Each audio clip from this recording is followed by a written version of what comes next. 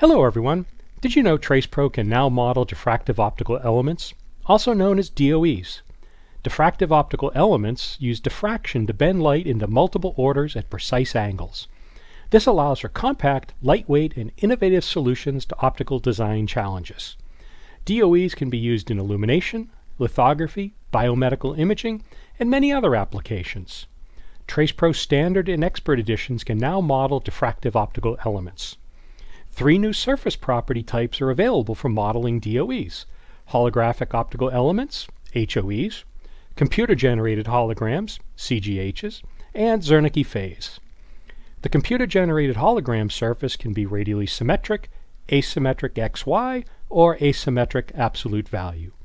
In addition, DOE designs created in OSLO can also be opened in TracePro.